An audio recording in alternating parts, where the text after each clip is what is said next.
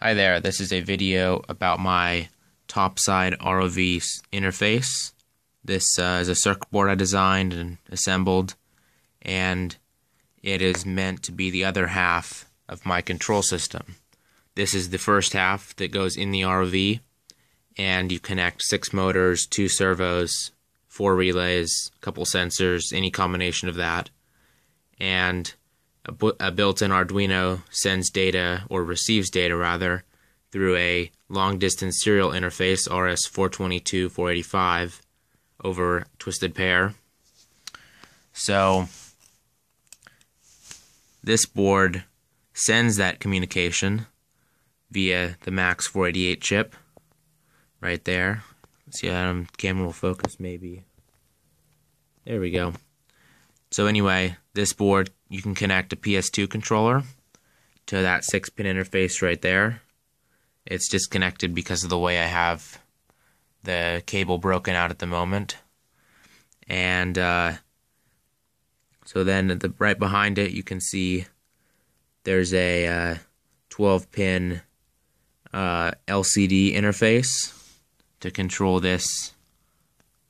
There we go, LCD, which will display sensor values, ROV state, etc.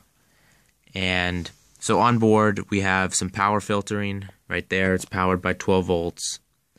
Communication LED, of course, this 2-way serial, full duplex, so you can transmit and receive at the same time over 4 wires.